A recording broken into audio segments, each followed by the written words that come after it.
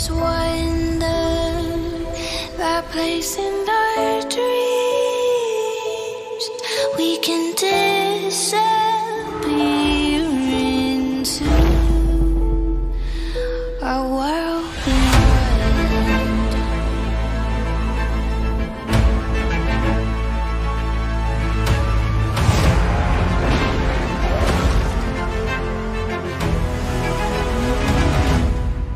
Bring me that horizon. If we can imagine and know what to do, we can fall into the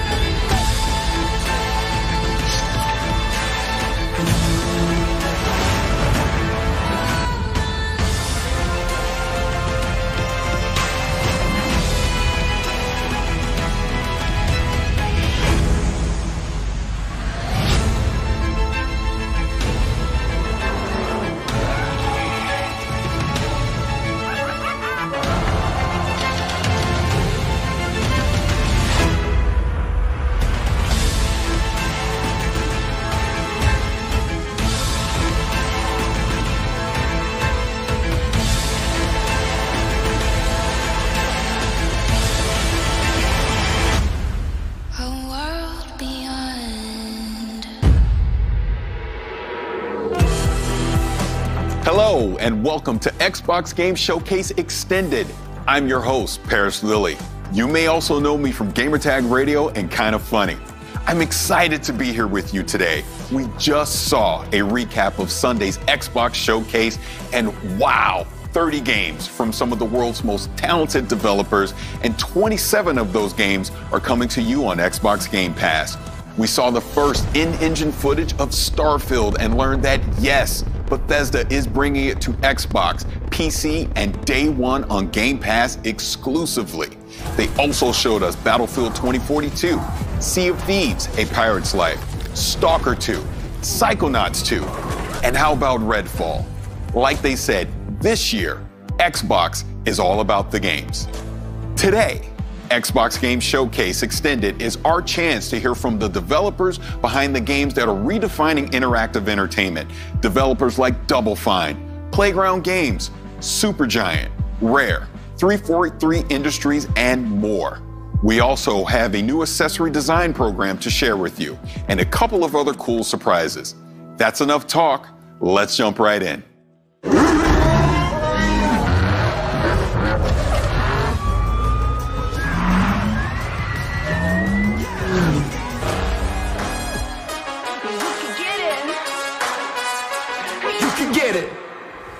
You can see it for yourselves. Forza Horizon 5 looks phenomenal.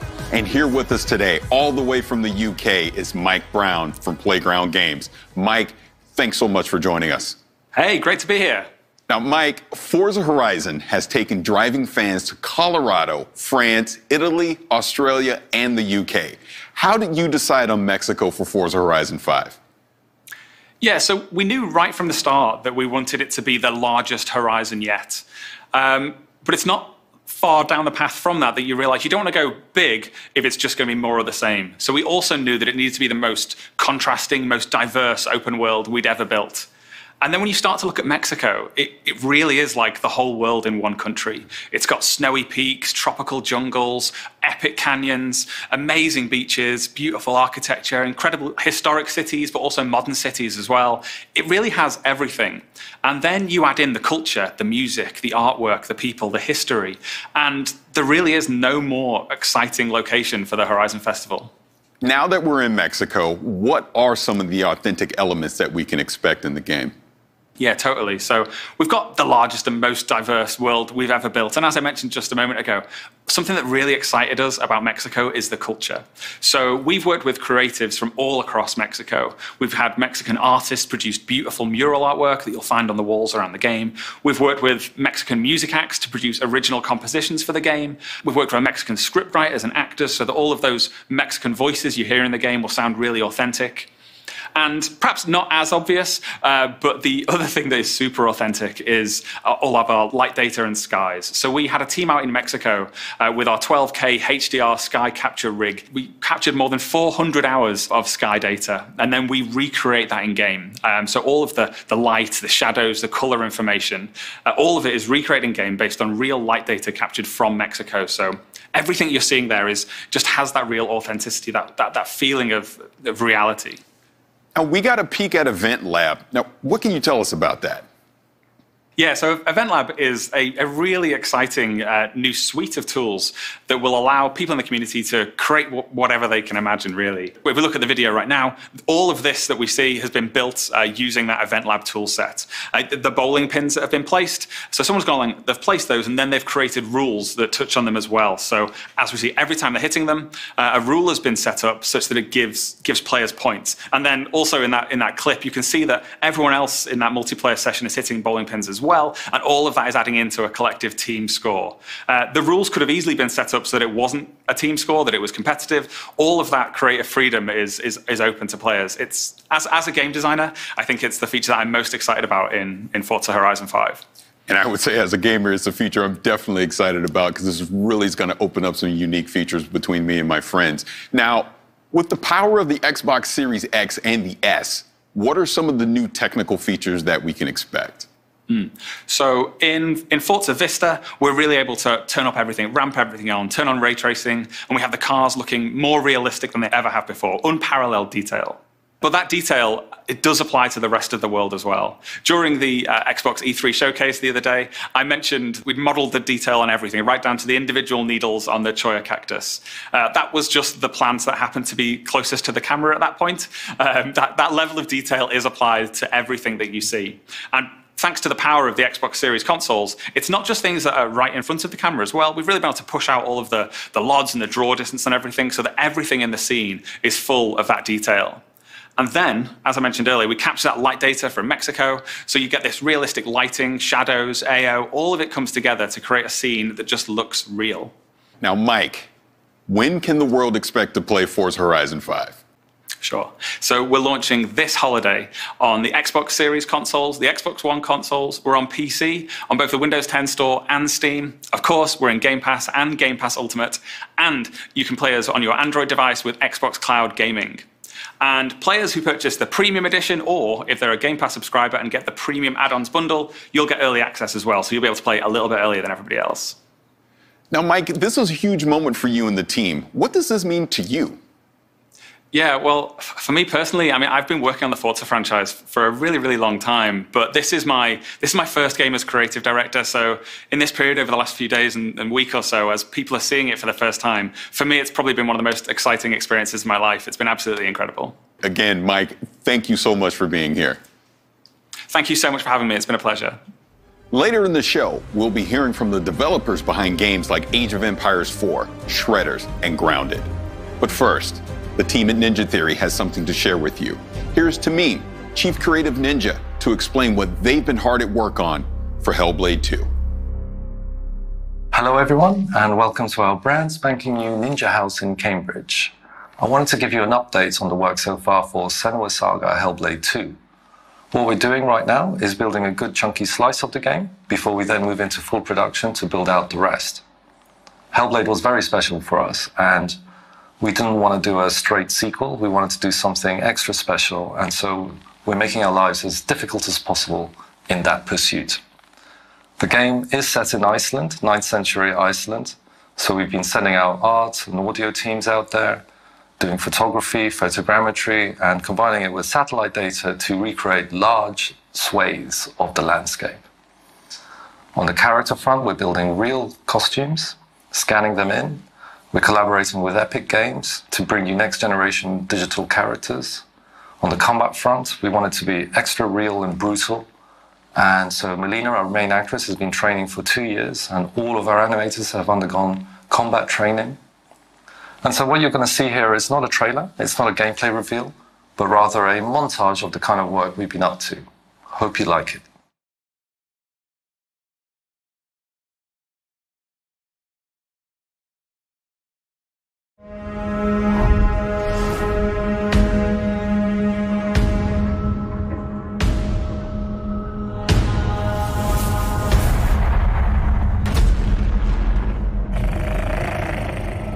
Will you follow me on this journey? By sea, by land, and dreams, through the valleys of despair, over the mountains of rage, to the depth of fear in my mind. You might see me as weak, but I will show you what lies behind my eyes. With our swords, we will forge new stories to strike the gods that haunt us. We will embrace our suffering, soothe our scars of grief, and break their siege of our minds. They may see them as gods, but we will show them what lies behind our eyes. Gá í á fjalli, undis njóta.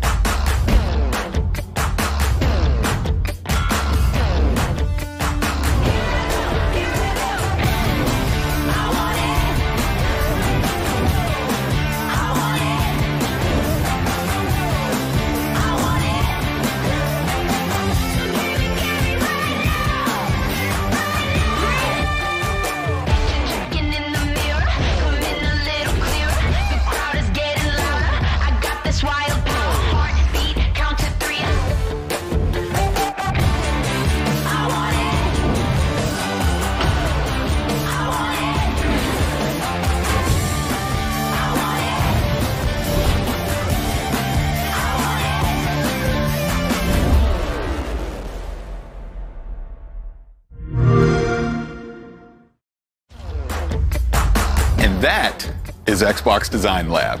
And here to tell us more about Xbox Design Lab is Naveen Kumar. Naveen, thank you so much for joining us. Thanks, Paris. So, what is Xbox Design Lab? Design Lab is a controller customization service on Xbox.com where you can choose nearly any color combination you want for your controller and really make it yours. You can design a controller based off your favorite video game character, your favorite sports team, or whatever inspires you. And you can think of Design Lab as your own personal design studio. Now, we've originally launched Design Lab 5 years ago and have since sold millions of controllers to fans around the world. But then we had to take a pause as we brought up our latest generation of Xbox hardware. But now we're back offering customization on the latest generation Xbox wireless controller. Now, we have so many awesome controllers here right now. Can you kind of talk a little bit about them? Yeah, well, right off the bat, you can see there's tons of color options to choose from. For most of the parts on the controller, you can choose among 18 different colors for all the different pieces on the exterior. 3 of those colors are brand new to Design Lab. We have Shock Blue, Pulse Red, and my personal favorite, the Electric Volt color. Most of the colors include post-consumer recycled resins in them. So there's a portion of things that are ground up, like automotive headlights, recycled water bottle jugs, things that make the controller more eco-friendly. We also have new button options for the ABXY button set and the View Menu Share, including a really cool button option for ABXY that's a throwback to the original Xbox 360 controller. So you got to check that out. And yeah, this is just the beginning. We're excited to introduce more customization options over time. Now, 2 of these controllers were inspired by games. Can you talk about that? Yeah, so there's a blue and green and purple one that's inspired by Psychonauts 2. We just love the key art for that one, so we work with our partners to develop a controller to help bring that to life. And there's also one that's inspired by Grounded and the aphid character from that game. We had a lot of fun in designing that as well, as the controller kind of looks like an aphid if you look at it from the right angles. Now, I created my own controller. I'm going to pick it up now. I'm a huge Los Angeles Lakers fan. World champion Los Angeles Lakers, and my design was inspired by that. So I went with the yellow on the front, I went with the purple on the back. I designed the buttons kind of with the black accent along with the shoulders and the triggers. But I also did an inscription on it, and my inscription says, "Ka can't cook." And that is inspired by my good friend, Khalif Adams. He does a fantastic show called Spawn on Me, but he's a terrible cook. So I want to make sure that every time I pick up a controller to play on Xbox, I'm reminded how terrible of a cook he is and to avoid it at all costs. But enough of terrible cooking. Let's talk about something that you designed. Yeah, I designed this controller right in front of me here. Again, on my favorite color, this electric volt. I just love the way that the midnight blue accents pop against it, the dark ABXY colors. And this one's inspired by a pair of sneakers I have at home, so I had to make a controller based off that. That's awesome. Now, one last thing. When can fans expect to start designing their own Xbox controllers? They can start today by visiting xbox.com/Xbox Design Lab. There's tons of inspirations to choose from. Customization is really fun. And we're shipping controllers to US, Canada, and most Western European countries. And these make great gifts, whether it's for yourself or that special gamer in your life. That is fantastic. Naveen, thank you so much for being here. Thanks, Paris. Later in the show, World's Edge will give us a deeper look at Age of Empires 4. But first, Tim Schafer is giving us a closer look at Psychonauts 2. Hi everybody, I'm Tim Schafer from Double Fine Productions, here today to take a deeper look into Psychonauts 2. Psychonauts 2 is an action-adventure game starring Rasputin Aquato, a powerful young psychic, also a trained acrobat, who ran away from his circus home to join the Psychonauts and expand and explore his psychic abilities. One of Raz's most important psychic abilities is that of astral projection, which allows him to project his psyche into someone else's mind and see their mental landscape made real. He can help them wrestle with their inner demons and fight their actual nightmares in person. Which means that the levels in the game are actually brains. And Psychonauts 2 has even more brains than the first game. One of the first brains you'll get to visit is that of Caligosto Lobato. Now, Dr. Lobato was actually a villain in the first game, but after Raz fought him, they kind of became friends. He actually has a piece of information that Raz wants, which is who kidnapped Truman Zanotto. And Dr. Lobato wants to tell you, but he can't, because of something going on deep in his unconscious mind. So Raz has to travel, along with Sasha, Mia, and Coach Oleander, into his mind and try to extract that information. And there's a lot of forces at work inside Lobato's mind, maybe put there by someone else, who are trying to stop you, including some of the enemies that you might recognize from the first Psychonauts game, including the Censors, entities designed to stamp out thoughts that don't belong in someone's mind, including Raz, who doesn't belong here. But you also see a lot of new enemies, such as doubts and regrets. Lobato's mind is plagued with doubts and regrets, and they're very dangerous for Raz. Did I mention there's a lot of teeth? Have I mentioned there's a lot of teeth? There's a lot of teeth. He's an amateur dentist. He doesn't know a lot about teeth, but he really, really likes them. Luckily, to fight all these enemies, Raz will have his psychic powers, including his powerful psychic punch, where he has these hands that extend psychically from his body into a powerful melee combo. He also has his psychic blast, where he can shoot a powerful energy beam out of his brain. Raz also has the ability of pyrokinesis. It's always handy to be able to burn things with your mind. And levitation. Raz can use his own thoughts, his own thought bubble over his head as a balloon to float around or ride around on to get somewhere really quickly. So with these new powers, Raz can fight all these new enemies and hopefully find out who kidnapped Truman Zanotto. Now, while Truman's been kidnapped, the person running the Psychonauts is Hollis Forsyth, the second head of the Psychonauts. Hollis is also the head of the intern program, which is what Raz has joined now that he's become part of the Psychonauts. And he is invited into Hollis's brain for instruction. Hollis is teaching him a new psychic ability called mental connection, where you can see two thoughts in someone's mind and connect them, sometimes creating new thoughts, making new things happen. While Raz is training in mental connection inside of Hollis's mental classroom, he experiments a little too far and accidentally, maybe slightly on purpose, creates a lot of interesting gambling inside of Hollis's mind because he wants to go on the mission to the Lady Luctopus Casino. Unfortunately, this connection leads to more connections, and eventually the whole thing gets out of Raz's control, and Hollis gets way too interested in gambling. And Raz has to go back into her mind, where he finds out that her memories of medical school, and where she studied neurology, have been corrupted by this gambling interest, and it becomes a casino hospital. And Raz has to actually go in there and engage with all these gambling machines in order to shut it down and return Hollis's mind back to normal. And she's gonna be really mad.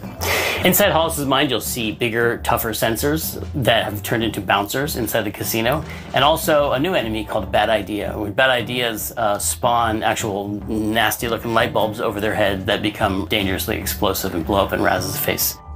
Now, headquarters. One of the things that happens in Psychonauts 2 that's most exciting to Raz is that he gets to visit the headquarters of the Psychonauts themselves, which is called the Mother Lobe. This is the center for all Psychonauts activity, and Raz gets to see his old friends Sasha and Mia, who were counselors at summer camp in the first game. He now gets to see where they work. He gets to see their offices, he gets to see their labs, he gets to see their co-workers, other agents in the field, but also he gets to see the admin and maintenance staff as they go about their business and hang out in the cafeteria, and sort of the everyday happenings of what appears to be normal in the Psychonauts world. There are a lot of little hidden pathways and treasures around the base that he can find, side quests and scavenger hunts and things that you might recognize from the first game. There's a lot of characters to meet, a lot of fun things to discover, a lot of secrets about the Psychonauts themselves, and the lore of the founding of the Psychonauts, including the Psychic Six, who were seen on stumps around the campfire in the first game, but now we get to go much deeper into the story of how they played a part in the founding of the Psychonauts, how they were brought together and recruited by Ford Cruller and turned into this amazing international espionage force. One of the things that was so important about the first game was exploring this natural environment around the summer camp, all the little hidden paths and caves where Raz's adventures took place. And so in the second game, we've expanded on that. There's an even bigger natural environment, multiple natural environments around the headquarters that you can explore. There's a quarry outside the Mother Lobe, which is where they dug out these massive deposits of titanium. Titanium, this psychoreactive mineral that amplifies and changes psychic powers. There's lots of secrets around the quarry, lots of abandoned mines and caves and things to explore. And next door to the quarry is an abandoned roadside attraction called the Questionable Area, a sort of power vortex of strange happenings, which is also caused by the titanium deposits in the area. Water flows uphill, animals behave strangely. There's caves dedicated to the mystery of the Sasclops, which is a giant one-eyed being that might have existed and might not have. Here in the Questionable Area, Raz's family is camped out, his entire family, as if to embarrass him in front of his new Psychonauts friends. His family has showed up and they want him back in the circus. It turns out some of his family members, including his own father, have a little bit of psychic power themselves, and they'll be exploring that in Psychonauts 2, and you'll get to find out who put this curse on Raz's family to die in water. The Aquatos have been cursed by a mysterious character to all die in water, and this manifests itself in the form of the Hand of Galokio, which is this hand that comes out of the water, which is really just Raz's psychic construct. Raz is so afraid of water because of the curse put on his family that every time he comes near water, this creepy hand comes out and tries to grab him and pull him under, which is all happening inside of Raz's head. In Psychonauts 2, you'll get to find out who put this curse on Raz's family, where it came from, and what he can do about it. The story you uncover about the curse put on Raz's family links back into the story of the foundation of the Psychonauts, and Raz finds out that his family and the Psychonauts family are actually more intertwined than he believed. So there's a lot of mystery to discover for the player and Raz and his family and his friends as they explore the connections between his family and the Psychonauts and what it all has to do with Maligula. Maligula is one of the first villains the Psychonauts ever fought. She's a powerful psychic and she's a mass murderer, and she's been believed to be dead for many years, but there's a lot of unknown things going on behind the scenes and a lot of mysteries and a lot of plots for the player to uncover in Psychonauts 2. So that's it. Thanks for taking this deeper look into Psychonauts 2 with me. The game is coming out August 25th, and you can pre-order now. So I'll stop talking so you can go and do that. Thanks for watching.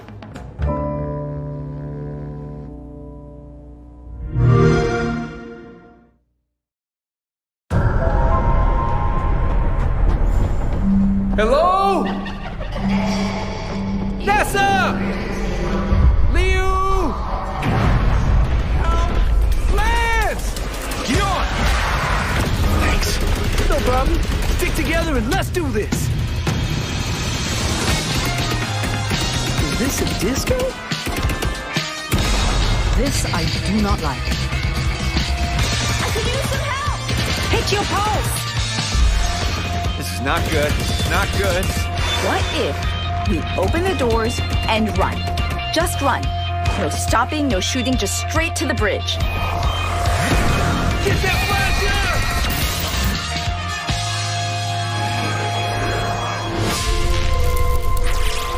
Heavy. Really? We call them tanks. I call them brutes. From Latin, Brutus. We'd sound smart calling them brutes. Eon, you don't want to get in here and help name these? Nah, I'm good. Brute!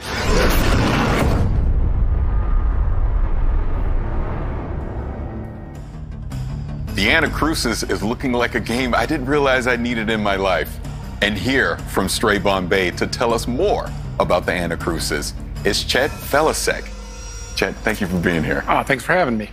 Now, talk to me about this game, the Anacrusis. What's the concept? How did you come up with this? So I grew up with late 60s, early 70s sci-fi. I love that stuff, right? Logan's Run, Yes. Battlestar Galactica, Space 1999. That wasn't cheesy to me or campy. That was just the way sci-fi was. And so we wanted to set a game in that world, right? We have those cool colors, cool shapes, fantastical sci-fi weapons and creatures. And then it also lends itself to, we wanted something that was positive about the players, the characters. You're working together. Sure, there's aliens. Sure, you're fighting them. Sure, you're trying to save Earth. But you're doing it in a positive, uplifting way. Yeah, after the pandemic, I don't think I could go back to a dreary, post-apocalyptic world. I need something uplifting, and so we wanted to deliver that. That's awesome. Now, talk to me about the gameplay. You've said that there's an infinite replayability to this. So how does that factor in? Yeah, so there's 4-player co-op. You're playing with your friends, and what we want to do is make sure that it's different every time you're playing it. And so we have a lot of different systems that do that, but underneath it all is the idea of the AI driver. The AI driver is driving everything that's happening in the game with items, where they're placed, what's happening with the creatures, what's happening with your health kits, your perks. All of those systems are driven off of that. And so what that means is, as you're playing, not only do you have those, hey, this last time we played this, there was nothing here, and this time we're being overwhelmed. And then you also have those peaks and valleys so that you have some downtime, and then you have some really big uptime in it, or a lot of combat happening in it. We're also monitoring how the people are playing. So if you're first time playing and your team isn't doing very well, we'll put health kits right on the main path for you to find. And then if you don't find them at first, we'll spawn a couple more later. But if you're really good, if you're really killing it, well, we might not put anything on the main path. And so if you want to go find your perks or if you want to go find new weapons, you have to go off that main path and go search for that. And it makes the game just a little bit harder, but in a way more interesting way than just saying, hey, let's double the health of all the enemies. Right. And then we do something of, we actually look from session to session as well. So if you play with the same 3 friends every week, and you guys have been killing it for 10 weeks in a row, well, let's mix it up for you. Let's just throw something crazy at you that you've never seen before, and a million aliens. And we can do that because normally when you do difficulty, you've got to be here because you don't know what happened before or after. But here, we have these really big peaks and valleys, so we can bring you to nothing for a little bit, and then have it go crazy. I love that it's scaling to your basically your skill level, right? Exactly. So that's fantastic. Now, kind of deeper dive more into the perk system that you're going to have in the game. So for the perks, we looked at a lot of games where you start with, let's say, a class-based thing. And then, if you're playing with your same friends, well, I'm going to be support, you're going to be carry, someone else will be help. Like, we kind of get into a rut of what systems we're playing and how we're playing. And so we want to be able to mix that up so that every time you're playing, you're also kind of choosing your role based on the perks you're getting. So perks come in this thing called a meta compiler. And you have to go find the meta compilers in the world. And once you find one, you'll have from 1 to 3 perks to choose from. And then over time, you're essentially building a deck for your character. And so you might have it where, if you saw in the trailer, there's a pulse, which is kind of like a melee shove. Well, you can invest into that, and you can have one that you can now recharge your pulse faster, and now it protects your other players around you. And then it gets more powerful, and you can actually do damage with it. So all of a sudden, you went from being a support character playing in the back to leading the charge going forward and knocking down aliens and everyone else blasting them. Or you'll get a bunch of perks that are about investing in one weapon and making it where when you do headshots, it actually does damage to other aliens around. So now you're the sniper hanging back. And so it's really mixing up that kind of experience that you're having. And you'll earn these perks as you play. So the more you play, the more perks you have. But since we want the game to always be great to play with your friends, if you've been playing, let's say you play with me. I've been playing 400 hours. You're brand new. Yeah. Well, we share the perks.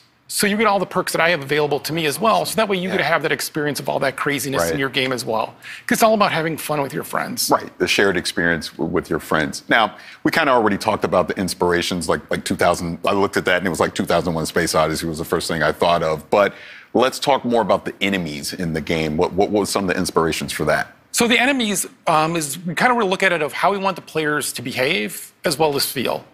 And so we bring in outside playtesters every week. They play our game, we watch them, and what we'd see is really good teams would stick together really tightly. And even if we send something like the Brood at them that spreads them apart, they'd quickly form back together. So we created something called the Spawner. Yeah. And this is just a good example of kind of how we approach the design. The Spawner you hear off in the distance, and you'll hear it, and you know what it's doing. It's spawning things. It spawns these little turrets that come at you. They're not the worst thing, but they're going to be unrelenting until you kill the Spawner. And so you'll be sticking with your team, and you'll be like, oh, wait a minute. If the Spawner comes now, and this turrets come, and we've got a guy down, we've got to go over there, I'm not sticking with my team. I'm going to go hunt that thing down. I'm going to go kill it. So you go run off, you kill it, you're feeling good about it, and then all of a sudden you realize, wait, where are my teammates? I'm all alone. There's other specials here. Oh, I'm in trouble. And it's trying to create those kind of moments where it's mixing it up, where you always want to have it where it kind of almost takes turns of one player's the last one surviving, they're the last one up, and they're helping everybody else up and get it going. And so really looking at having those enemies give you those moments for how it affects the players. Bonus question for you. What does the anacrusis actually mean? So anacrusis is a musical term. It means the notes before the song, the little kind of intro. And for this, we have a character, Boris, that you never meet. And all the players just talk about it, because I thought it was fun to have this character that you never really are sure who they are because it's everyone else describing it. And she named the barge that you're on, that you're launching these missions, the Anacrusis. And her thought there was, this is not the main event. This is not us against the aliens with fighter pilots and everything else. This is just regular people. This is the pre-battle to the battle. This is finding out about these aliens and what just happened. Oh, that sounds so cool. Again, the Anacrusis, everything that you talked about today, it sounds amazing. I can't wait to get my hands on it. But Chet, thank you so much for being here. I really appreciate it. Thanks for having me. We've got so much more coming in today's show, including Obsidian Entertainment with Grounded, iLlusions and Let It Roll with Shredders, and 343 Industries with a deeper dive on that incredible multiplayer trailer for Halo Infinite. But first, the original Stalker was one of the most intense and eerie games of its era. Next year, we return to Chernobyl for Stalker 2. And Zach from GSC Game World has a closer look at the game. Let's check it out. Hi everyone, it's Zach from GSC Game World. It has been several days since the gameplay reveal of Stalker 2. Our game now has a subtitle, Heart of Chernobyl, and a release date of April 28, 2022. By the way, the pre-orders are opened for both PC and Xbox. You're obviously here willing to learn more, so here are several details about Stalker 2, Heart of Chernobyl you probably didn't know yet. So let's dive a little bit deeper in our trailer. This section of the trailer is a bandit's gunfight on the chemical plant. You can see the actual in-game animations of picking up the weapons and installing modifications on the go. The thing is, you can notice the teaser of a new faction. We are not showing the exact moment right now, because we wonder if you can discover it yourself. You may actually recognize the exact location on the swamps. If you played Stalker Clear Sky, you may remember this place. The time did the job, but the tower is definitely still there. Also in this scene, you can see a brand new detector Skiff is using for the artifact hunt. Because of its form, it's called Gilka, which actually means a branch in the Ukrainian.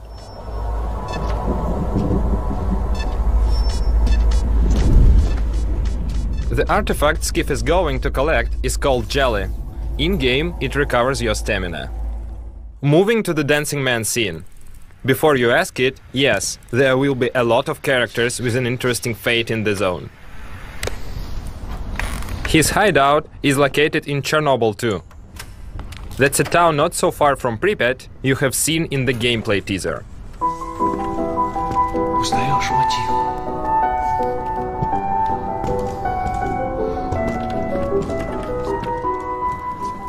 Вот это культура! А ты одно и то же по кругу лобаешь. The campfires. A small isle of safety in the unwelcoming zone. A place where you can finally have a little rest before another foray. You have seen the campfire during the first trailer in the Rookie Village. Of course, it wasn't the only one. The zone is full of dangers and mutants. The monsters are the result of the numerous experiments. We're not ready to show you all of them, so let's stick to the old good bloodsucker for now. Считаешь, я не думал, как обойтись без его смерти? Она не могла быть свободна, пока он жил. Зато теперь посмотри на нее! Нет, Скиф, я не отдам ее никому. Зона дала мне жизнь, новую жизнь. Жизнь, которую я готов вернуть, если потребуется. Я буду защищать ее. Всегда. In this rooftop scene, we are truly proud with the quality of the animations. We made a small behind-the-scenes video from our motion capture studio. The face photogrammetry process makes the final result as close to the reality as possible. Она не могла быть свободна, пока он жил. Я буду защищать ее. Всегда. The Gauss gun you're seeing in this section is one of the most powerful weapons from the arsenal.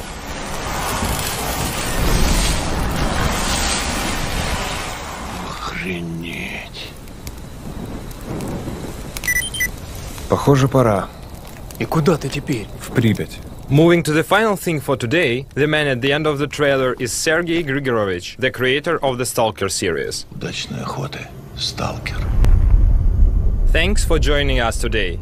We can't wait for the moment when the time comes to enter the zone on April 28, 2022.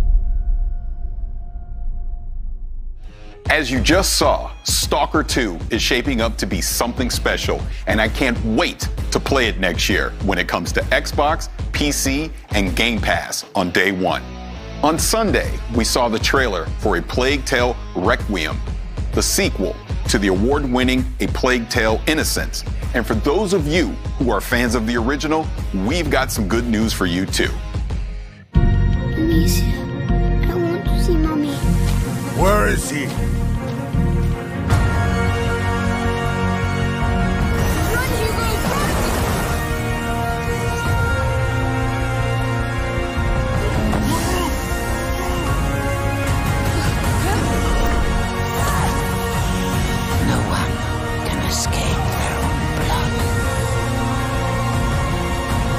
Call this odorous.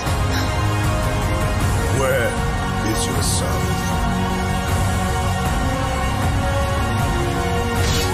You have come to challenge me?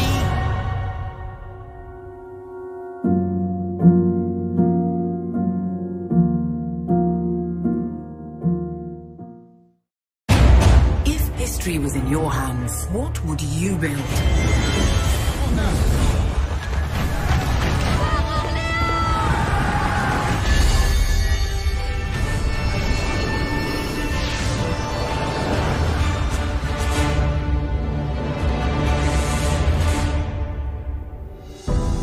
The King is back, and here to tell us more about Age of Empires 4 are Adam Icegreen and Emma Bridle from World's Edge. Thank you both for being here. Thanks for having us on, Paris. Oh, absolutely. I'm a legacy Age player. I'm excited for this. Now, you had some news at the briefing. Can you kind of talk about that a little more? Well, I mean, fans got to have their first looks at two more of our launch civilizations, the Abbasid dynasty and the French. Yes. And they bring a lot to the table, totally different ways to play. But I'm really excited to show them those. And then also, people got to see their first taste of naval gameplay, which we haven't shown off at all, except for a little teaser at the end of fan preview. Paying off that tease. And Exactly. we also revealed one more of our campaigns, the 100 Years' War, and Joan of Arc made an appearance. We also announced that the game is coming October 28th, and it's coming to Windows Store, Steam, and of course, Game Pass for PC. Now, earlier you mentioned the two civilizations, the Abbasid dynasty and the French. Can you kind of go into detail about that? Sure. Yeah, I guess I'll start. the Abbasid. So the Abbasid dynasty is this amazing technological powerhouse of a civilization that has a really unique mechanic that we're bringing to them in Age of Empires 4. It's actually unique across all the civs that are in the game, in that they construct this bastion of knowledge called the House of Wisdom, and they can keep upgrading it with different wings, and that gives them a host of incredible technologies that leverage their army, their economy, their resources. But beyond even that, they have an incredible amount of fun units, especially camels. Unique to the civs again, the launch civs for Age of Empires 4 is camel units. And these camels have amazing abilities to buff the other units in their armies. And so you have these wonderful diverse mixes where you always want to be throwing different units together, but always including camels for the different kinds of buffs and advantages you can give to your civilization. It's great. And the French are really, really strong with trade. They've got some great options that are going to make your late game really, really interesting. They have a landmark called the House of Commerce. And for your units, you're going to really want to focus on knights and lancers. Those are your powerhouses. But the French actually made an appearance in the trailer as part of the 100 Years' War campaign. And as you can see, Joan there, I'm actually wearing her around my neck. She's a feminist icon from history. This young woman who led with her convictions and led a battle, and she was a teenager. And so she's beloved. She's in Age 2 in a campaign, and so we know Age fans are going to love seeing her again.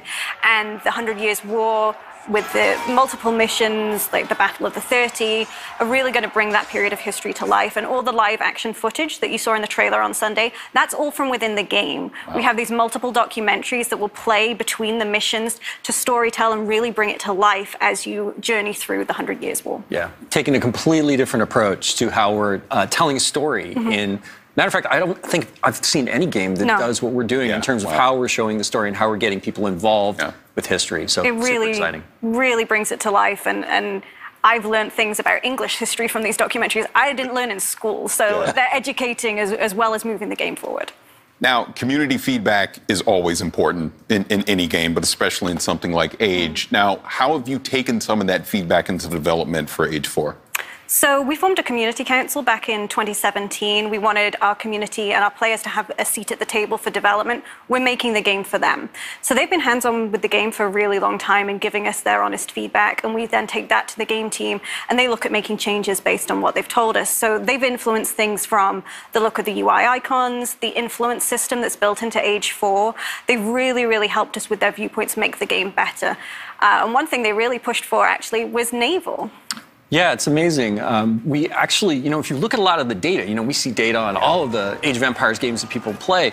And naval is one of those things that in Age 2, a lot of people don't use it, which is crazy, right? But if it wasn't there, people would miss it so much. And sometimes we have to ask those hard questions when we're making games, right? We say, like, do we need to do this? And it was something that we felt weird about. And we went to the council with it and we're like, hey, not even you guys don't play naval all the time. Like, do we need it? And they're like, yeah, no, we see your point, but you have to have this. Yeah. And it was great. It was a great reaffirmation. And we throw a lot of things like that at our council to make sure that we're making the game that's great for all the different kinds of players that love Age of Empires all over the world. And now we're heading towards launch. Yeah. We're branching out beyond our council. People are going to get hands-on for the first time. So we had a fan preview event back in April, and we looked at the feedback from that and have made changes since then. So, you let us know that you didn't feel like the weapon scaling was quite right. So we've gone ahead and we've improved that.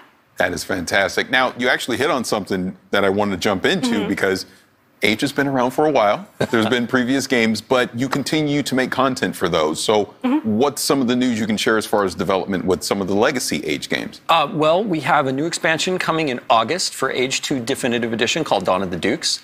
And in that expansion, we're going to be adding 2 more civilizations, the Bohemians and the Poles, and 3 new campaigns for the Lithuanians, the Bohemians, and the Poles. And those are great stories about really cool, brother and sister teams that work together to kind of rise up these empires. And I can't wait for people to get their hands on it. And the great thing is that if you pre-order Age of Empires 4, you get that for free. That's part of the deal for pre-ordering Age 4 on the different platforms. And for Age 3, of course, because we don't want to leave them out either. No. Age 3 Definitive Edition, we're hard at work on an African PDLC with new civilizations and campaigns. Cool. Yeah. And I can't wait to show more, but we're not ready to talk about that one just yet. But if you don't want to miss out, go to ageofempires.com, become an insider. You get little sneak peeks at things we've got coming and chances to get hands-on with content early. Yeah. Now, shifting us back to the present in Age 4, what's some of the things people can expect as we lead up to launch?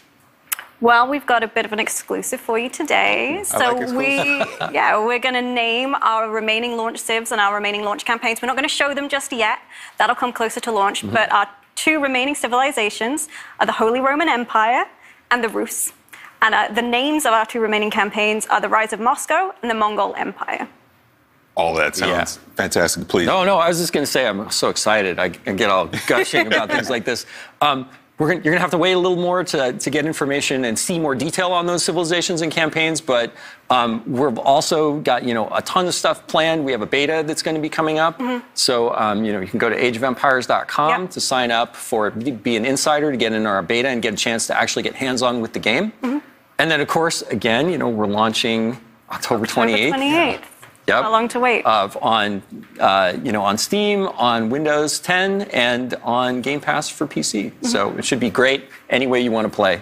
We're just really excited. That is great, and I'm sure Age fans all around the world are really looking forward to that. So, again, Adam, Emma, thank you so much for being here. Thanks for having us on. No, thank you. Massive battles across land, air, and sea have been a hallmark of the Battlefield series from the beginning. In this next video, design director Daniel Berlin will tell us more about what DICE can do when it brings all-out warfare to the world's most powerful console. Incoming fire!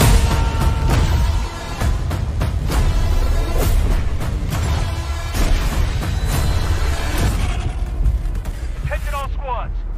The thing that will really excite players is the introduction of all this cutting-edge technology that we're just infusing into the sandbox. I think that having the comeback of the helicopter on the battlefield, it just introduces a whole new layer to the sandbox. It just gives players so much more tools that makes it more Battlefield than it's been in a very long time. We really enable our players to be really, really creative with the tools we give them. And that's what Battlefield is kind of all about. Being in a massive, open war setting and being able to say like, hey, there's a problem over there, go solve it. And the players actually choose how they want to solve that problem, and through that process create their own Battlefield moments. So in 2042 you will experience 3 really distinct experiences. The one we're talking about right now, we're talking about today, is the experience that we call the all-out warfare experience. Now, this is the place you go in 2042 when you want to have those classic Battlefield experiences, this massive war where it's, air, land, and sea just coming together in these massive battles. But we've actually made a distinction between 2 separate experiences within the all-out warfare experience, and that's Conquest, which is very much a staple for our franchise. It's something that our fans know and love, and we're just taking the Conquest experience to the max this time around. Conquest is all about the freedom, the access to the sandbox, being able to choose where you fight, how you fight, where you want to go. But it's also experience that will allow players to kind of choose their own pacing, and there's moments in Conquest where it's complete chaos. When a lot of players just converge on a single point and the chaos goes up to the maximum. But there's also moments within Conquest where, you've just had that big battle, and now you've won that battle, and you go like, okay, you bring up your map and you have a conversation with your friends, and you say like, okay, where do we want to go next? Oh, we need to go over there to that state. Okay, how do we get there? Oh, let's call in a vehicle. And a vehicle, you can call it in wherever you want, and then your friends, you hop into the transport vehicle and you go across the map and you go to a new location where there's a new fight. So Conquest is just that full freedom to the sandbox. And right next to that lives the other experience within All Out Warfare, which is Breakthrough. And this is a significantly more guided experience. It takes you on a journey throughout the entire map. And in Breakthrough, there's an attacker and there's a defender team. And we kind of compress them into fighting head-on in a specific space. So the time to action is short, and the level of chaos is really, really high. There's helicopters, and there's tanks, and there's infantry. There's just everything happening, and it's just complete chaos in Breakthrough. So All Out Warfare kind of takes these 2 fan-favorite staple modes, and we make them distinctly lean into their specific strength. And that's on the Xbox Series X and the Xbox Series S, you will actually be able to play all-out warfare experiences up to 128 players, which is a double to what we've done in the past in the franchise. And this is really, you know, you can have those moments when you're playing 2042, when you're sitting in a helicopter and you look down and you just see this, you know, sea of tanks, soldiers, infantry, helicopters, fighter jets just moving in unison, and you kind of get this feeling that you're part of something bigger, like a really, really massive army. And that's the strength of the massive play spaces that we're building. And we're able to really make this play really well. We've altered our way of handling level design. Because it wasn't just as simple as, you know, just making it bigger and then portion the locations out. It doesn't really work that way. So we've leaned into a new type of design mentality that we're calling clustering. Now, what clustering means that you will have a massive battlefield in front of you. But within this massive battlefield, you will have particular clusters of objectives. So the map Hourglass is set in Doha, Qatar. And it is, I'm not going to go into any specifics about exactly how large it is, but it is definitely one of the larger maps that we will have in 2042. It's one of my favorite maps personally, because it has some really, really cool, distinct locations within it. Down to the south of the map, you'll have a fully destructible village. And this is a great space for infantry and vehicles alike, because you know as a battlefield player that infantry is skulking around inside the buildings, but you know when you're in your tank or your attack helicopter, you can just can destroy those buildings and get access to the infantry. And you can go further east and you'll find a bunch of high-rises, skyscrapers. And so there's a whole section there where you can enter the skyscrapers, you can go up to the top of them, you can zip line between the roofs, have fights in between the rooftops. But if you want to change it up even more, you can basically skydive off of the skyscrapers. And if you're playing a particular specialist that has access to a wingsuit, you can actually glide across the entire map space and get yourself all the way over to the stadium, which is on the east side of the map. And the stadium itself, it's a place you go when you really want to just take out your shotgun and have some close quarters combat. So the mentality here of building larger maps, but creating locations within that map where there's a particular type of gameplay. And with the Conquest game mode, for example, you will also see the fact that if you want to capture the entirety of the stadium, it's not just to go there and capture one location. You actually have to capture multiple locations within the stadium in order for you to kind of to consider it yours, that your team can actually get benefits from it. So lots of dynamic moments on Hourglass. And if you saw in the gameplay trailer as well, there's a massive wall of sand moving across the entire gameplay space.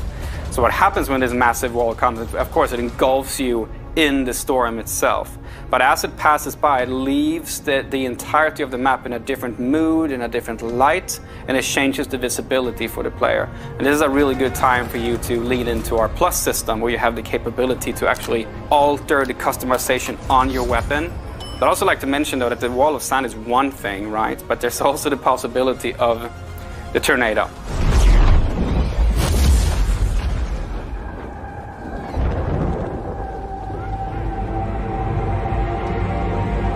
And the tornado is this massive disruptor that just comes into the play space, and wherever it goes, destruction follows. It's a massive, moving physical entity that will pick you up, throw you across the map, pull helicopters into it.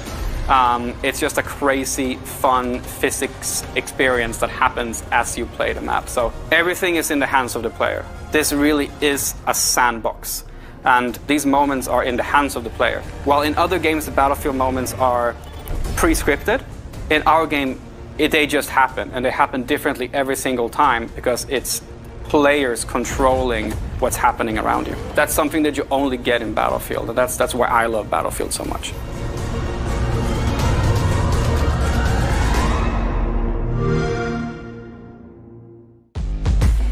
Epic action at an epic scale is what we all want from Battlefield 2042, and DICE looks poised to deliver. During the showcase on Sunday, we announced an exciting collaboration between Rare, Xbox, and Disney. With Sea of Thieves, A Pirate's Life, a free update which brings Captain Jack Sparrow and his crew sailing into the Sea of Thieves. Today, we're premiering a brand new trailer showing some of the gameplay you'll experience when you team up with Jack Sparrow for this all-new adventure. I can't wait to be a part of this crew. Let's take a look. You will always remember this is the day your crew was joined by Captain Jack Sparrow. To the Sea of Thieves. Quick as you like. Chop, chop. It's time to bridge the worlds and take our rightful places as lords of the sea. Now we have awoken, and we are hungry. Perhaps they'll take me on the grand tour of me fallen kingdom. I was starting to think you'd taken a tumble. Not everyone's as steady on their feet as I am. This is the first place I've found where everyone appreciates my uniqueness. They're coming aboard! Keep your crusty claws off me! Davy Jones wishes you destroyed, and I shall oblige him. What is that infernal noise? That's Captain Infernal Noise to you, mate! Sparrow! Destroy that statue, and there'll be the double to pay. Enough of this! Hear me, my daughter! Come more than me! Whatever they've told you is not true. Unless it's flattering, in which case, it's all true, but they left out the best bits. Savvy? Hey everyone, Joni, executive producer on Sea of Thieves here. So we've shown you the cinematic trailer, we've shown the gameplay trailer, but there's still more to come. So on Sunday at 11 AM Pacific, 2 PM Eastern, 7 PM UK and 8 PM in Europe, we have the Sea of Thieves A Pirate's Life showcase. So this is a real deep dive just into all of the details behind this collaboration with Disney. How did we bring Jack Sparrow into our world? How do we capture his humour and his charm and all of the kind of characters that are coming in as a part of this? You're going to get a first look at a couple of tales and actual gameplay of those. You're going to get some behind the scenes interviews with our development team and also just to chat with us, with Disney, just about how this collaboration came to be. So it's going to be amazing. I hope everybody tunes in. So we'll see you on Sunday.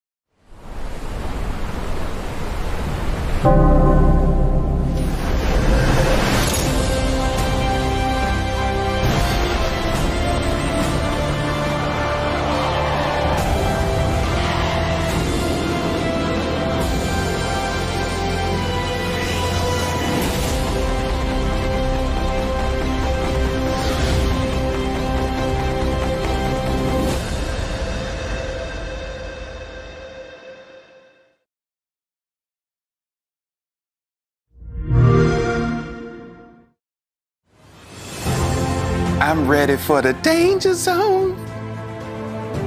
But we'll get to that in just a second.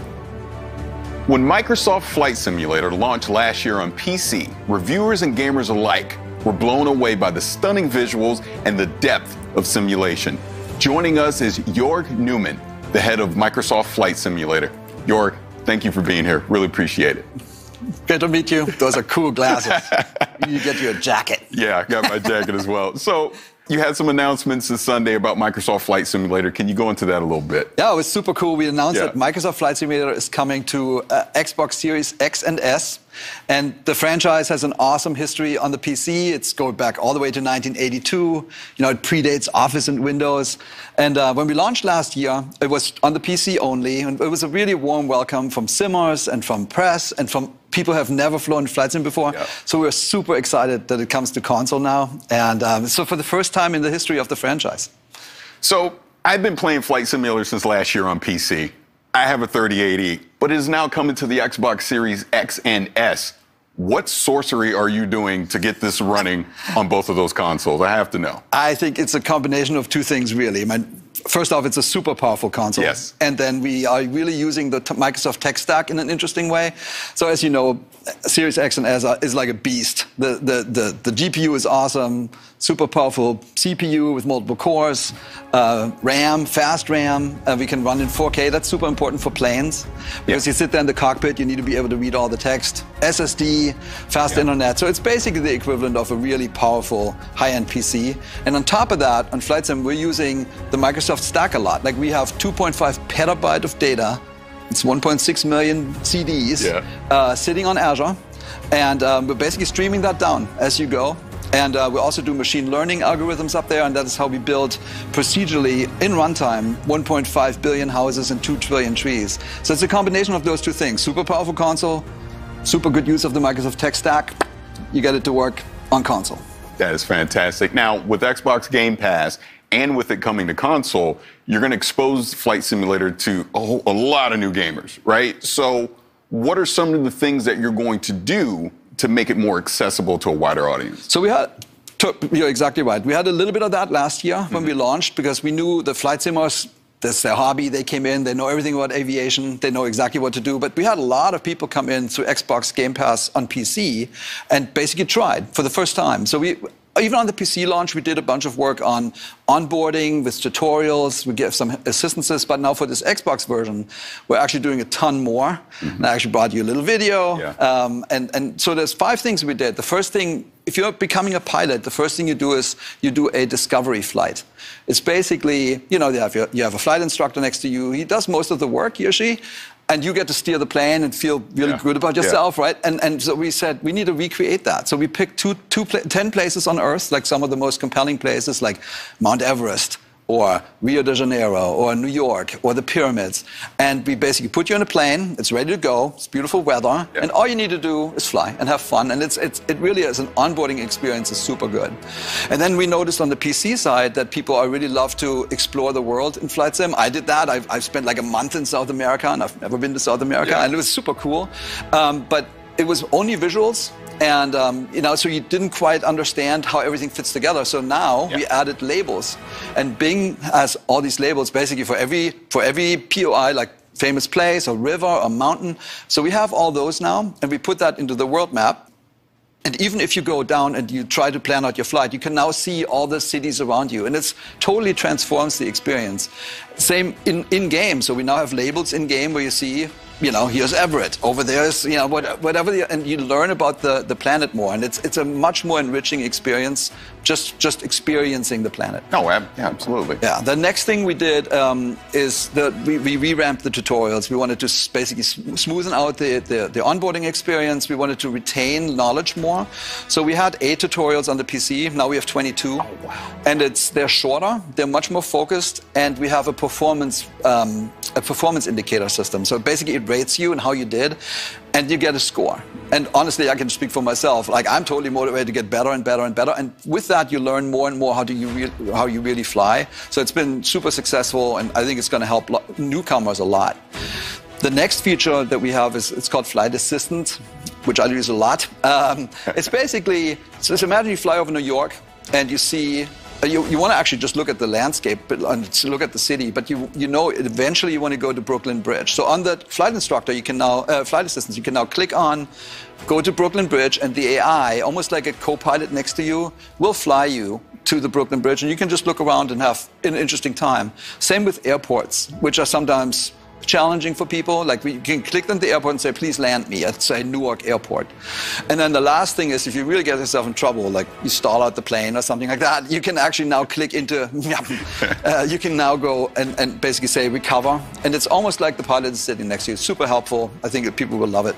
And the last thing was, you know, we learned that everybody's good taking off, but some people are hesitant to land, specifically when you look at like big international airports and they seem scary and you need to talk to the air traffic controller and all that, super technical. So we added a new feature called Land Anywhere. Just let them land anywhere.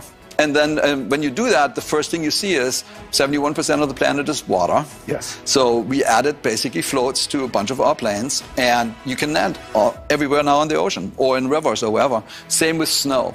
So we have skis on our planes now, and so you can go to the polar regions, mountaintops, or when it's winter, because we have winter, when it's snowing, you can now land anywhere. So I think those 5 things in combination will really make it easier for people who have never been in a flight sim, because it's, you know, we made a decision not to dumb down the flight sim. It's not easier. It's not gamified. Like we gave assistances to help you learn how to actually fly a plane. And I think we're going to achieve that.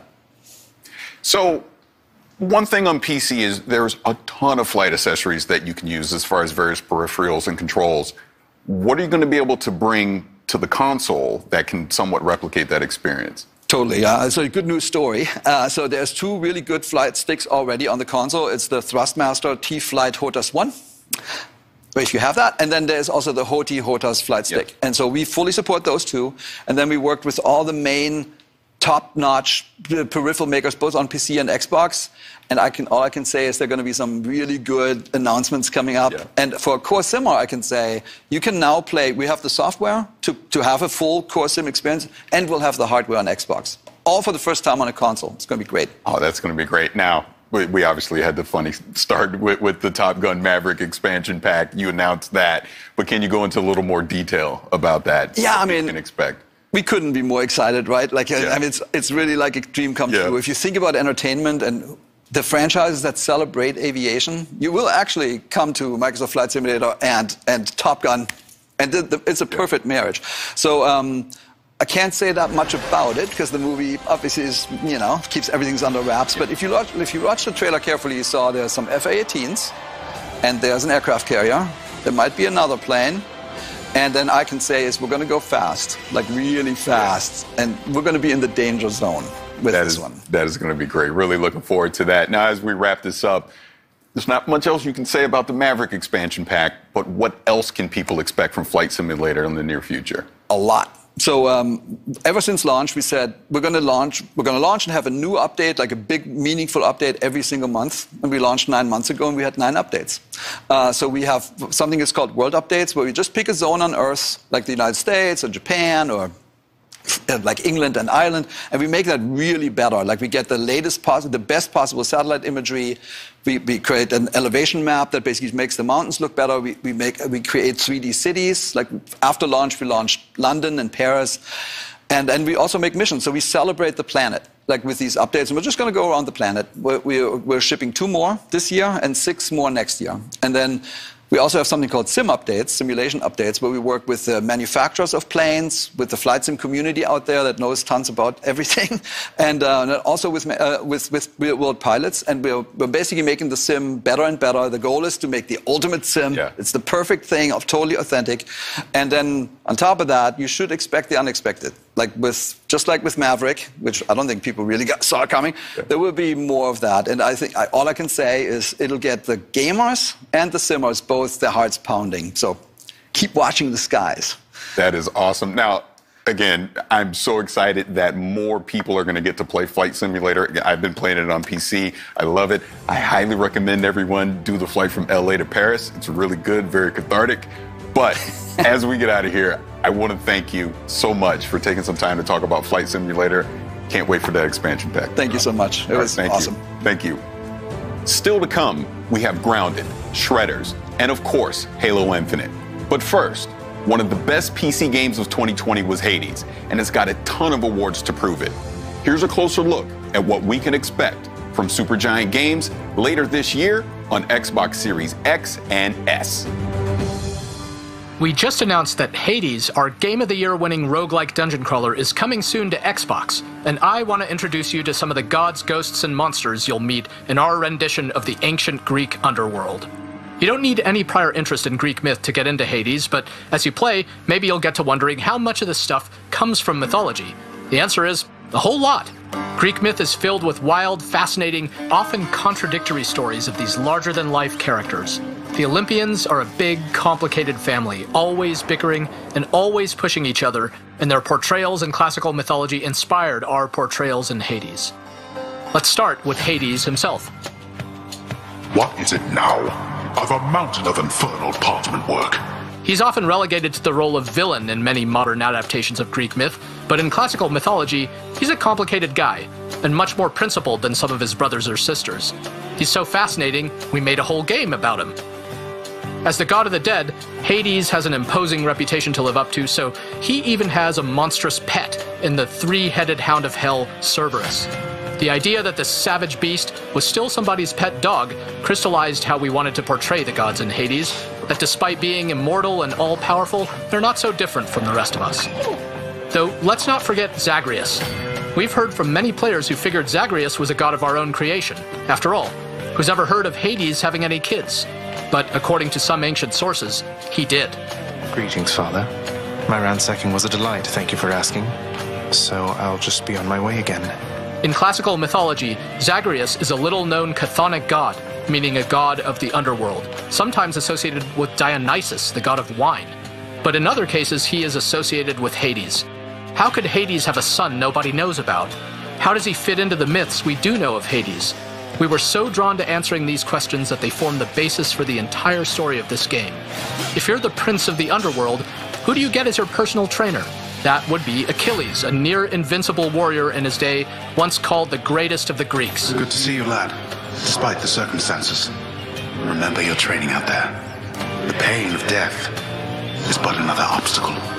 Hades takes place after his untimely demise during the Trojan War, once he's had a lot of time to reflect on his life choices.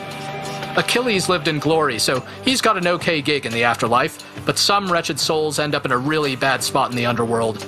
And for better or worse, they get to meet Megara. Ever stubborn, aren't you? Maybe my whip might make you reconsider whatever it is that you're attempting here. She is one of the three Fury sisters tasked with torturing some of the absolute worst souls for all eternity. And in our game, she's also tasked with making sure Zagreus doesn't make it out of the underworld. These two have a lot of history, and since the story of Hades keeps moving forward each time you play, the more you run into Megara, the better you'll get to know her. There's also Thanatos. Death approaches. He may decide to drop in on you when he isn't busy whisking the souls of the recently departed to the underworld. Thought you could just get away from me, did you? He is the personification of death, according to Greek myth, though represents more of a peaceful death than, say, the kind that happened a lot during something like the Trojan War. So even though he can seem a little sinister at first, in the spirit of the mythology, we wanted our Thanatos to have a gentler side. Thanatos has a couple of brothers in Hades, such as Hypnos here, the personification of sleep. Paul says here one of the wretched thugs got you. Too bad. When he's not dozing on the job, Hypnos can comment on every single possible way you can die in this game, of the dozens and dozens of different possibilities. Where did all these gods of the underworld come from anyway? According to the Theogony, an ancient Greek creation myth by Hesiod that introduces all the gods and their ancestors, many of the chthonic gods came from Nyx, the personification of night. Darkness guides you, child. You have outgrown this house. Of that I am now certain. Should you return again here, I shall keep you safe. She is a primordial goddess, meaning she is much older even than Hades or the Olympians. And in our game, she has an important role in the underworld, not the least of which is helping you unlock some of your hidden power. There are 30 different characters to meet and grow closer to the more you play Hades, and we hope you enjoy getting to know them all. Some of them feel truly ancient and godlike. Some are funny, some are scary. We found them incredibly inspiring and hope you do too. once you get to meet everybody when Hades comes to Xbox One and Series X on August 13th.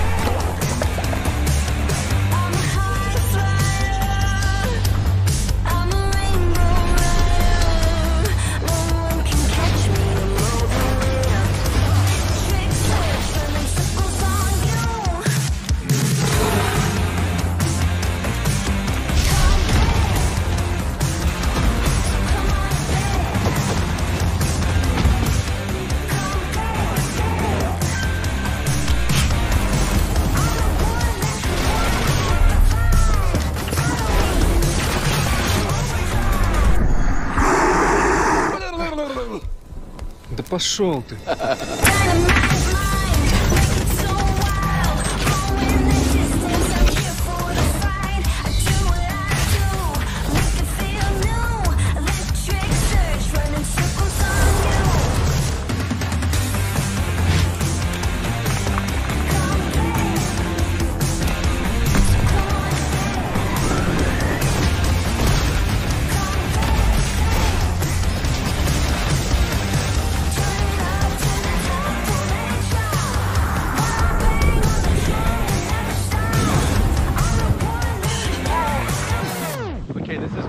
This is really good. Holy spluttering whipple!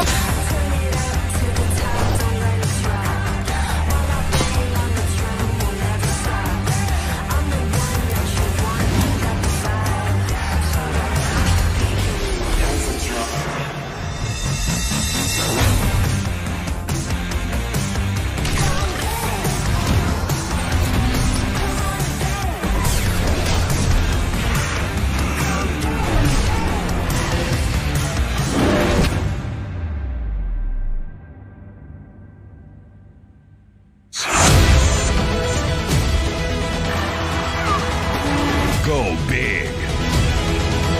Or never go home.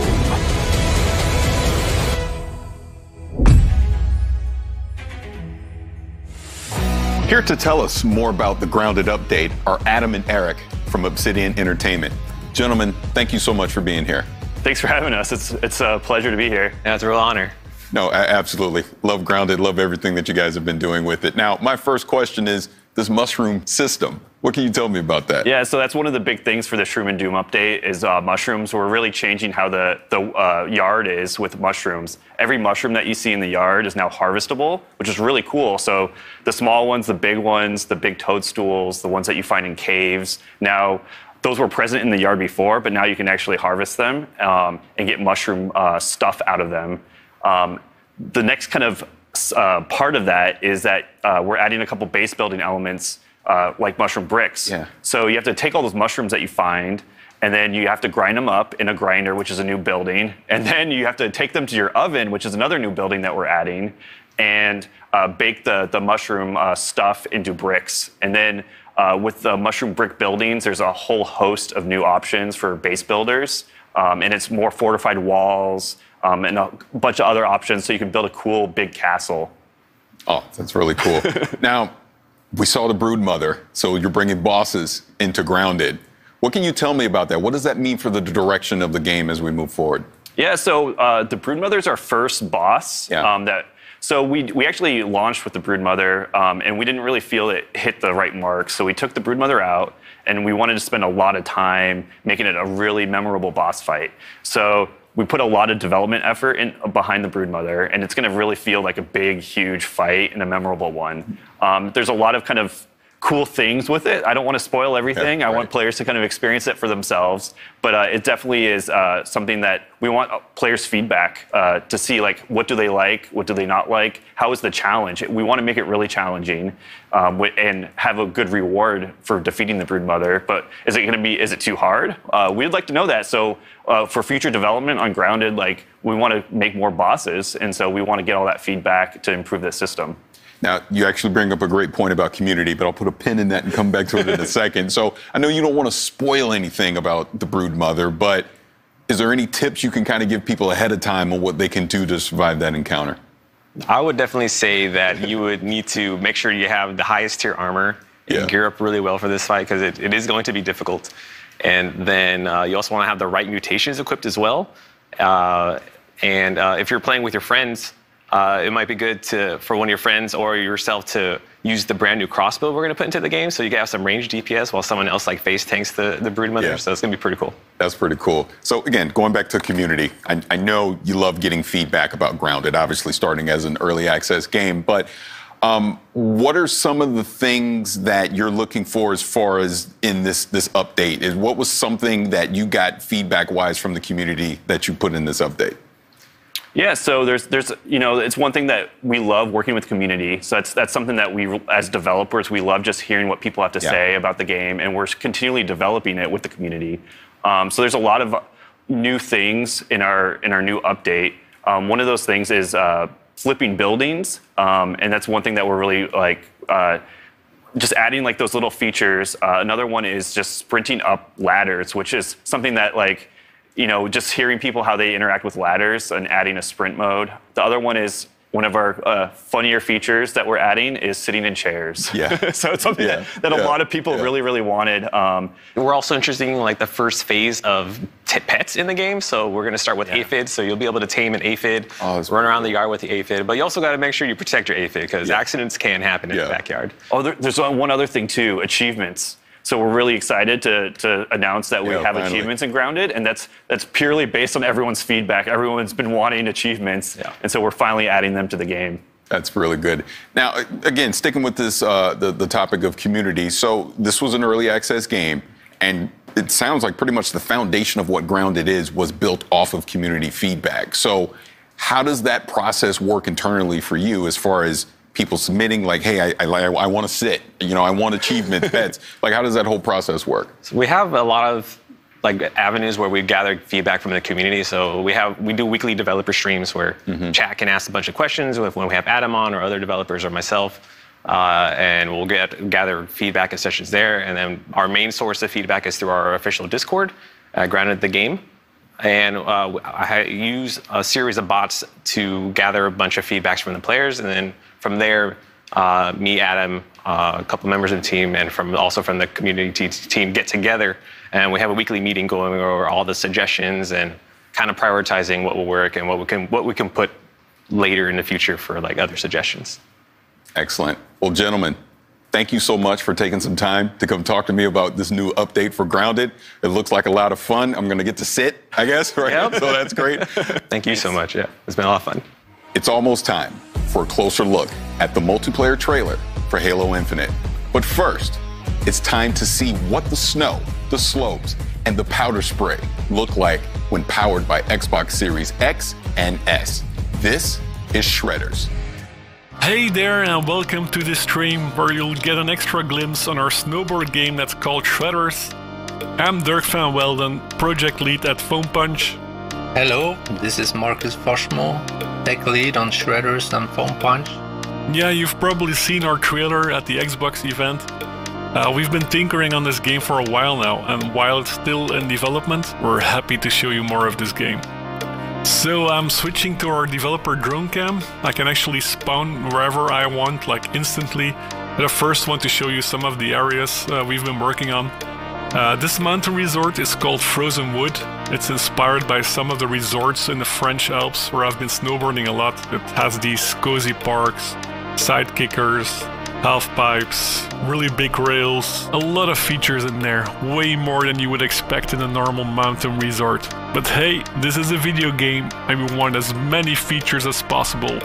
So yeah, like I said, this is completely open and you can go snowboarding anywhere you'd like. You can do some missions, there's like a story evolving around the main character that wants to participate in a kick-ass invitational border cross event.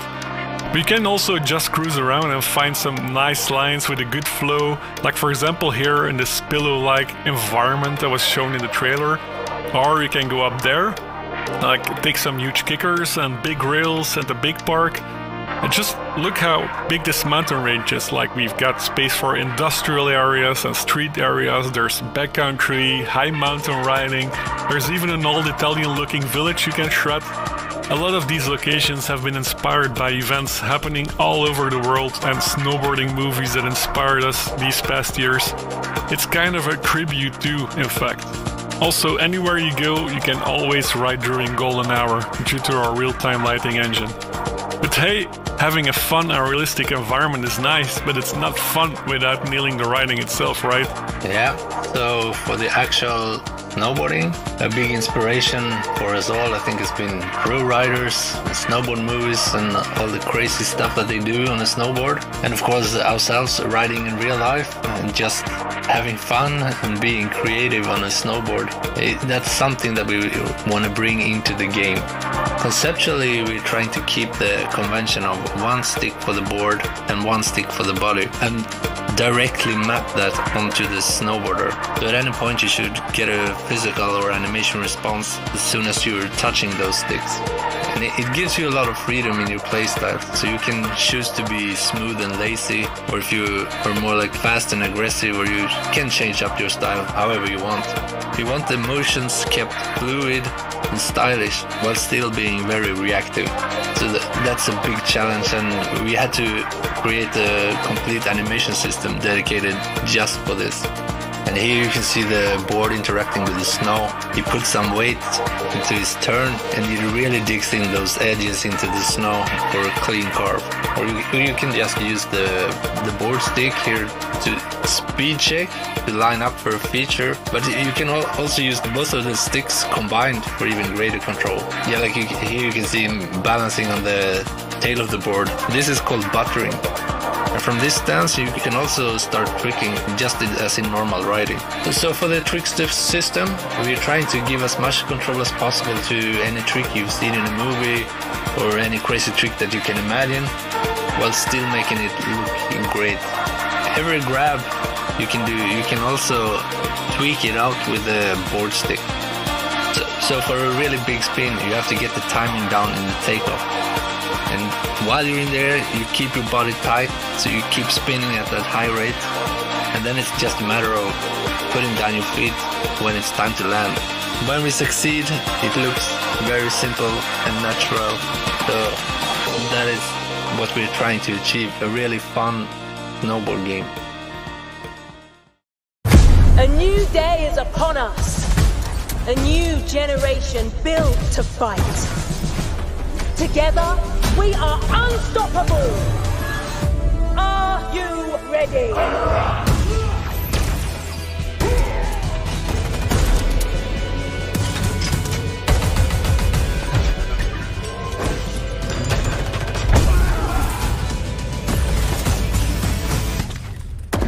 No scope.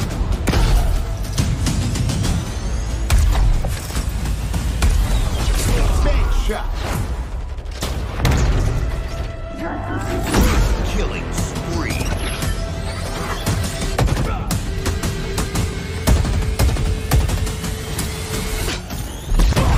Double kill. Hello, let's do some damage. Skewer acquired.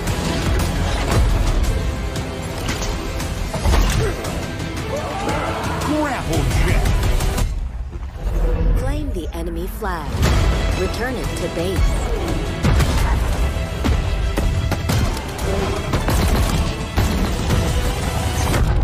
Ordnance drop inbound.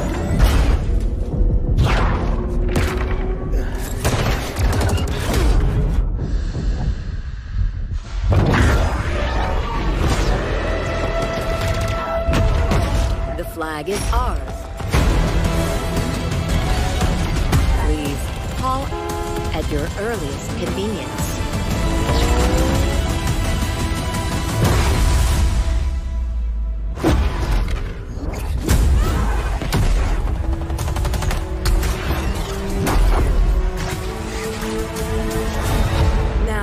Show me what you can do.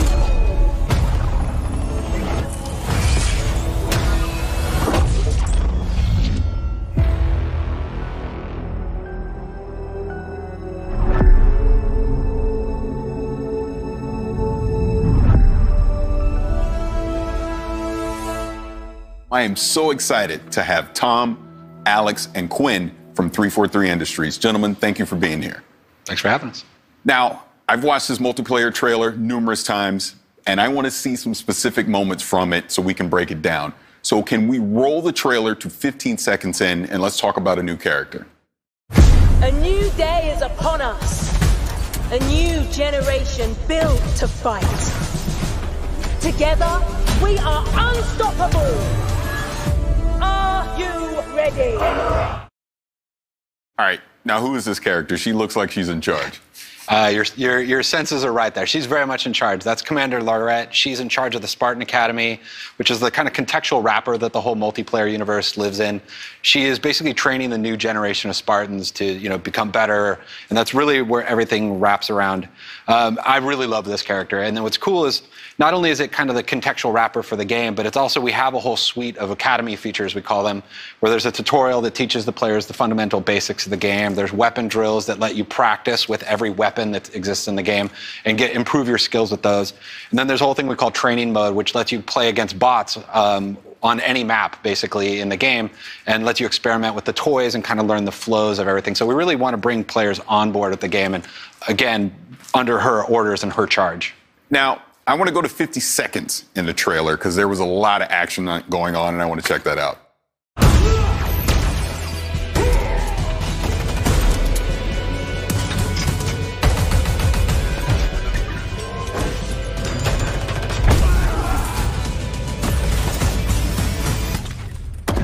No scope.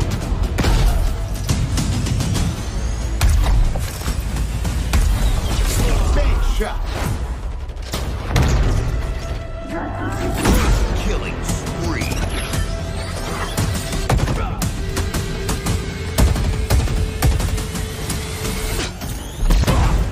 Now, you may have noticed I sat up in my chair a little bit on that one because there was a lot going on there. So please, if you can break that down, let me know what we were seeing. There's a lot to break down. I don't know if we got enough time to get all the way into it. Yeah. But some of the things that I really love when I look at that trailer is that first sequence where the player, they have the bulldog shotgun, they're running through, shotgunning enemies, they grab the commando off the rack, put some shots in, low sensor, like there's all sorts of different things that the player is interacting with, and that's the sandbox. That's what we call the sandbox, the toys that is at the disposal for our players' hands. And we just really love that moment in the trailer where they have the grapple shot, they look up, grapple the ceiling, and then in midair, no scope snipe an enemy, come all the way down, back whack a foe, and then the rest is history as you just see what happened in that trailer. But that's just some of the stuff that players can do, and that's actually the game. That's not just a movie for cinematic experience. Like, that is the game that if players are good enough, put in time, they can actually do the things that you see in that trailer. Yeah, and few things are more important to Halo multiplayer than like interacting with the sandbox and combining it, picking it up off the map and combining it into awesome play styles. So what we did was every sandbox item in the game, when it spawns, it's spawning on an object in the map, so you can see where those things can be found. And then it also tells you the respawn time of that item, when it's going to come back. And you always know, I can go grab that commando over at this spot like that guy did. So, and then when the players, accrue all those awesome items and do awesome things, you heard the return of Jeff Steitzer, the multiplayer announcer, shouting out medals. So we always want to give players medals when they do really cool things. So you heard some there, and you'll hear some later on in the trailer. Oh, that's awesome. See, when I watch that, to me, that's Halo. That's Halo to me. I absolutely love that. Now, let's skip ahead a little bit more into the trailer to 57 seconds. I heard a voice, so I want to know what this voice is. Let's see it. Hello, let's do some damage. Yeah, so that is the player's personal AI. So in Halo 5, there was a squad leader that announced, when weapons are going to come up and other things going on in the match. And in Infinite, we have the player, like Chief has Cortana, they have a personal AI in their helmet that is kind of telling them these things. And it's also another way that players can show their personality in their characters. So there's multiple personalities and characters for the player to choose, so that the right AI is in their helmet, helping them out in combat. I want to skip ahead a little further here because I think I might have saw Big Team Battle. So let's go to 1:40 and check that out. Skewer acquired.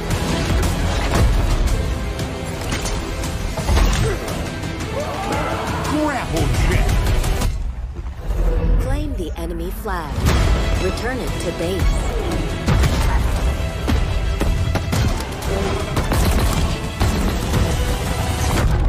Ordnance drop inbound.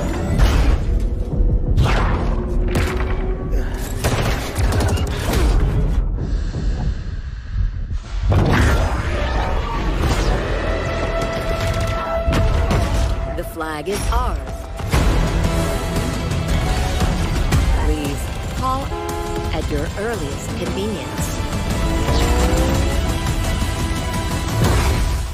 That looked like Big Team Battle to me. What's coming new? What are we going to do in Big Team Battle in Infinite? I mean, it's not even just that. I mean, it actually opens with actually a 4v4 with a vehicles map called Behemoth at the beginning. So we actually are bringing vehicles back into the 4v4 arena. But then, yes, it definitely transitions into the 12v12 actually BTB part of the game, where we're actually making it a bigger team battle this time, really wanting to index into the battle fantasy with the more players. Where instead of like vehicles just spawning around the map, we have pelicans drop them off. We have ordnance pods that drop in new weapons. And inside of that whole time, you have the battle commander, Lorette, talking in your ear, giving you orders and trying to kind of encourage you to play around, but really just bringing the whole sandbox and the play style around this whole battle experience that we're building. Yeah, Tom brings up some good points there of Commander Lorette, and this you've got your commander on the comms, and then you've got the pelicans dropping vehicles and items off. You got drop pods, everything. It just is like this theater of war that this time around it is this 12v12 bigger team battle, if you will. And just that that ending segment, which is like a capture the flag match, is just so beautiful and awesome, where you've got the Pelican drop the Banshee off, teams fight over it. You and your teammate are just making a beeline for the Banshee. Your teammate gets picked off by the sniper, and you're like, oh no, and then you get the skewer, take that sniper out, jump into the Banshee, and you hit the jets and fly up into the sky and go for the enemy flag. That to us is what is so exciting about this version of Big Team Battle, with all of the toys, all the vehicles, the modes coming back, the maps, the brand new maps that you see there. I mean, it's going to be an amazing experience. Yeah, trust me, I cannot wait to get my hands on it for myself. But let's move on. I want to go to 208 in the trailer because I think I saw a samurai. So let's check that out. Let's go to 208 in the trailer.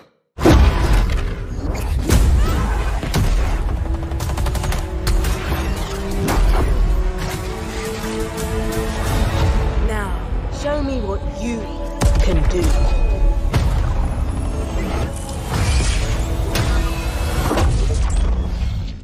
Okay, so I guess next will be a ninja, because that was definitely a samurai. So kind of talk about that. So we're going to start seeing some more customization with the armor coming in. Yeah, I mean, that is a samurai Spartan armor. Yeah. And so it'll be an armor you'll be able to unlock for free in the first season, which is super cool. Players will be able to equip it, gain more armor pieces and customization options for it, et cetera, across the season.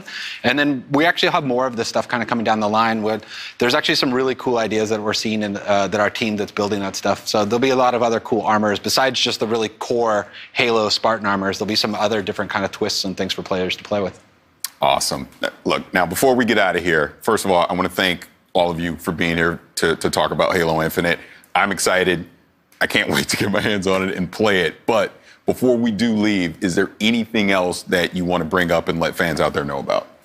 Well, I'm excited for people to actually get their hands on it like yourself. So, I mean, if people sign up on our Halo's Insiders program, we have in the summer, we have a technical preview that we're going to be launching, and so people to finally put their hands on the sticks. And I'm just really excited for players to actually finally get to play the game we're working on. Yeah, and then on launch day, Halo Infinite Multiplayer is free to play, which is new to the franchise. The team is super excited to hopefully bring in, all sorts of fans that have potentially never experienced the franchise or haven't played it in a long time to just try it out. Come in and try it out with your friends. Me, with my buddies, if I have some friends out there that haven't played Halo before, I'm like, well, it's free. Just come on. Let's jump in, download it. Let's check it out. And if it's for you, it's for you. If it's not, then hey, it's not. But kind of think it'll be for you. So I'm excited for it. Yeah, that's the other big key of that point is PC, right? Like this is a PC game as well. We've been putting a lot of effort into that. So not only is it going to be console, but also PC, free to play. Like the barrier to entry is so low, and that has us excited. And I think as we really, just to really think about it, is we've been working on this game. And as developers, when you work on a game, you want to get that game out there. And that almost seems like, for us, that's the finish line.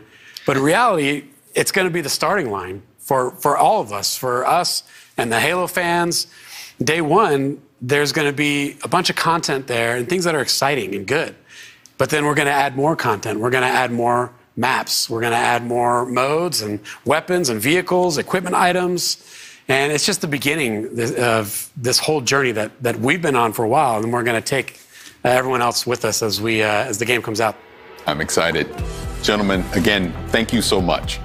Now, for fans who want to learn even more about Halo Infinite Multiplayer, check out the brand new deep dive video with the whole multiplayer team over on HaloWaypoint.com.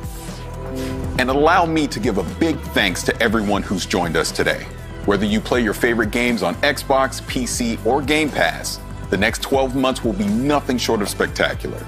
It has been my absolute honor to be your host and share this experience with you. But before I go, here's a gameplay deep dive from the team behind the highly anticipated Scarlet Nexus.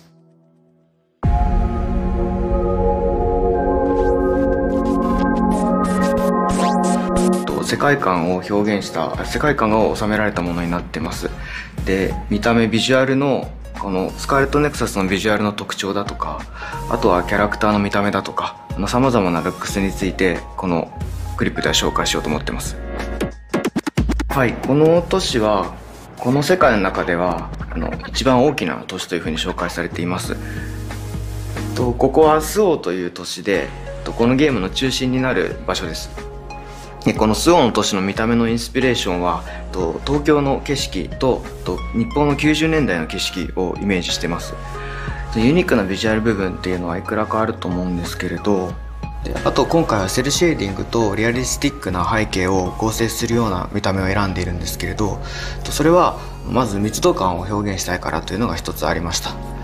であともう一つはそのセルシェーディングのキャラクターとリアリスティックな映像が混ざることによってまたそこでも異質な見た目、ちょっと面白い見た目にならないかなっていうのも模索しました。でただ単にセルシェーディングのキャラクターをリアリスティックな背景に置いてしまうとすごく浮いてしまって見た目が変になってしまうっていうのを懸念してたんですけれど、うまくそこを混ざるように工夫したっていうのが今回の苦労した点の一つではあります。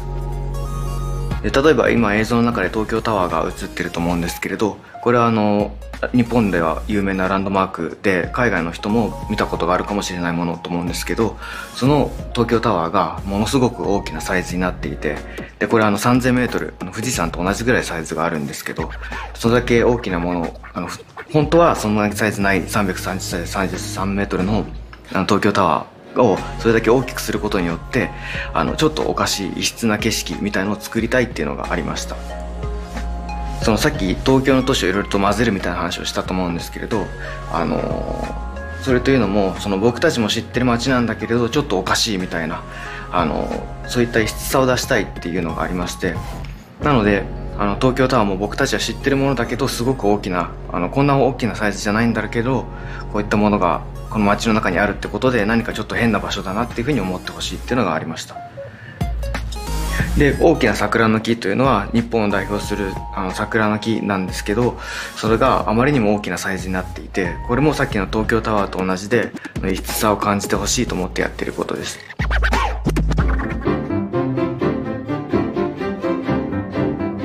でこれが本作の特徴となる怪異という主人公たちに立ちはだかる敵なんですけれど、この見た目については私は新規 IP、新しい IP の新しいクリーチャーということで、変わった見た目、何か興味を引く見た目にしたいというのが一つありました。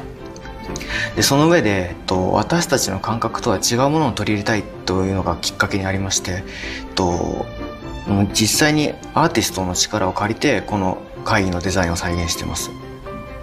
でそのアーティストの表現というのは、その美しさがありながらも、その死の世界だとか、そのネガティブなイメージとポジティブなイメージを一つにしたような幻想的な表現をする作家の方なんですけれど、また彼らの動きについてこだわっているのは、私たちの知っているような生き物でありそうで生き物のようであって私たちと違うものであるっていうのを表現したいっていうのがあったので、動きの中に一見動物のようで急に違うような動きをするだとか、人間のようでいて人間と違うような動きをするだとか、そんなモーションを取り込んでます。なのでモーションを作る時には人間っぽい部分だけはモーションキャプチャーを使ってるんですけど、そうでない部分は手付けなどにして、その人間の動きとそうでない動きをミックスさせることで不思議な動きにできないかなというのを考えていました。はい、共に新入隊員として入隊したキャラクターが2人いるというところで、同じ時系列から始まって、ただその同じ境遇に置かれている一つの物語をそれぞれの視点から描いていく。でそれぞれ視点で描くことで、その時片方の視点では見えなかった状況とかを別の視点では楽しんでいただける、そういうストーリーの楽しみ方を皆さんに提供したいと思って、今回2人の主人公を用意しました。そして1人目がこちらですね、ゆいとすめらぎキャラクターですね。彼はですね、非常に正義感が強くて、幼い頃に貝飛ばすぐに自分が貝から救われたっていう経験を持っていて、でその経験から自らも貝飛ばすぐに志願して入隊したっていうキャラクターになっています。はい、そしてもう一人がこちらのカサネランドールですね。はい、彼女はですね、非常に優れた超能力を持っている、もうエリートと呼ばれる、キャラクターですね。海討伐軍からも、スカウトして入隊した、非常に、優秀なキャラクターです。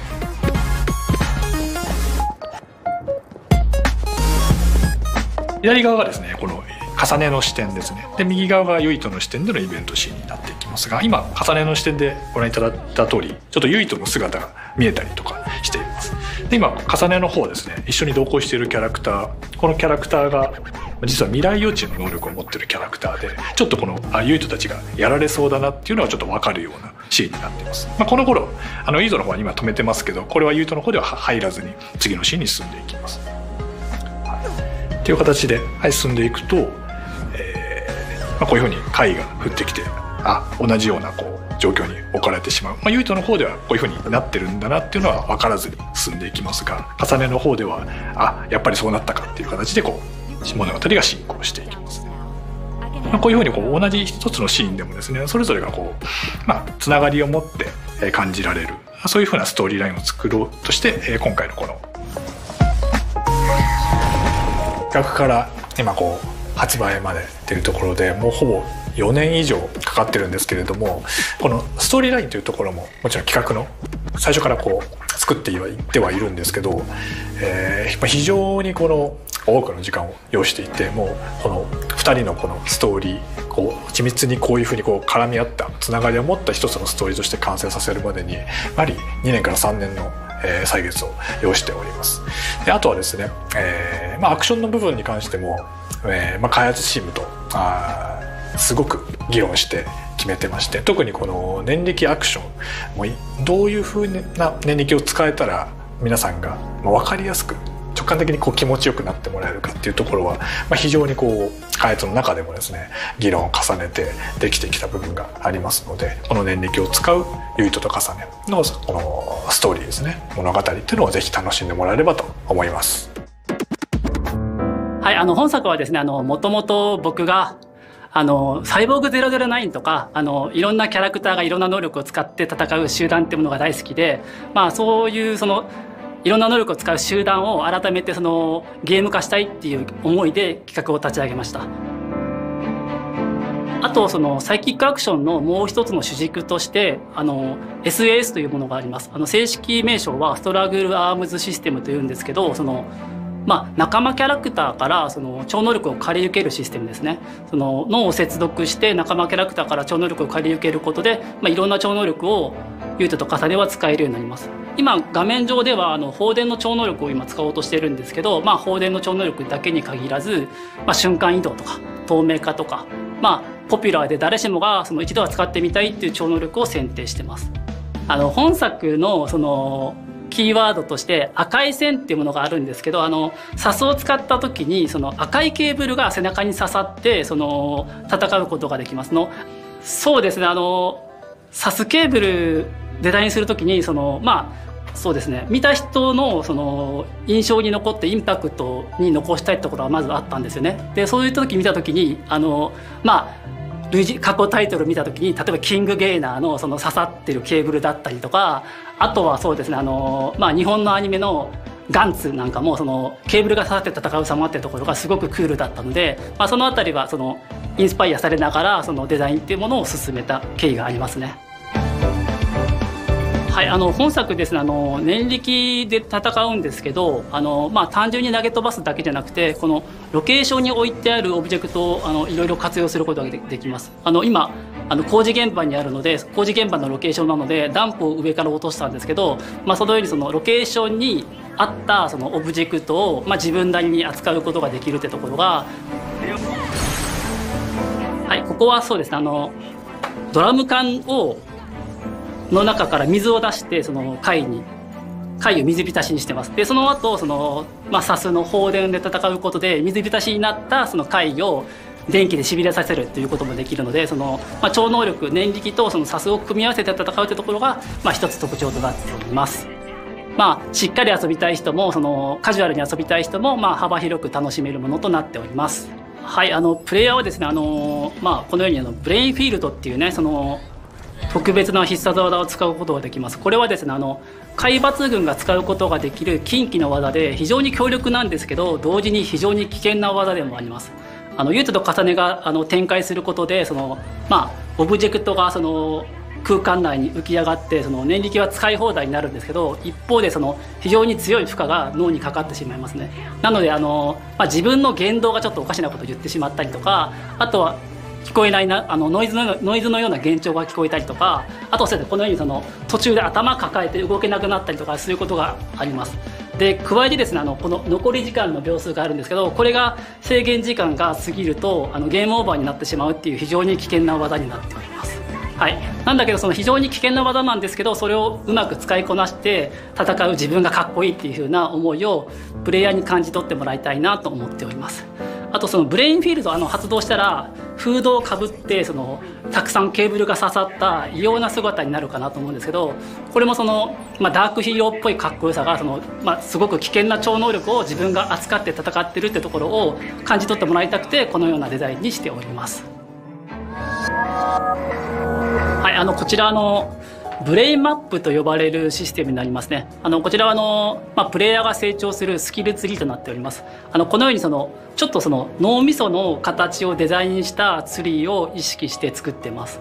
で今チャージがため攻撃ができるようになりましたね。このように能力を拡張して新たなアクション、この映像の中ではため攻撃で範囲攻撃をできるようになってるんですけど、そういったアクションの拡張だけじゃなくて念力ゲージが増加する強化系のスキルだったりとか、あとはアイテムを使用した後のクールタイムが短くなるような補助スキルとかさまざまないくつかのカテゴリーのスキルを習得することができるようになってます。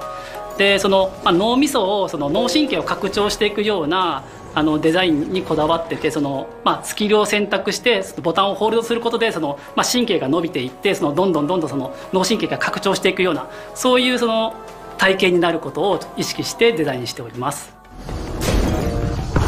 はい、ブレインマップ以外ですと基本的に通常のレベルアップで敵と戦って経験値を積むことで通常のレベルアップでパラメータが底上げされるっていうことに加えて、仲間との絆ですね、仲間と絆形成することで絆の力が強くなると絆レベルというものが上がって仲間から買い受ける超能力っていうものが強力になってきます。ブレインマップと通常のレベルと、あとは仲間との絆を形成して成長させるってところが、この3つがこのゲームの成長システムになっております。このゲームその武器と念力の流れるようなコンビネーションってところが一つ特徴にしているんですけど、その流れるようなコンビネーションの体験ってところがシリーズ X だと 60fps で滑らかに体験できるので、その部分はすごくそのリッチな体験になってるなというふうに感じます。はい、開発チーム一同ねスタッフ個々が全力で携わったタイトルですので、ぜひ楽しみにしていただけると嬉しいです。From my team and I, please enjoy Scarlet Nexus.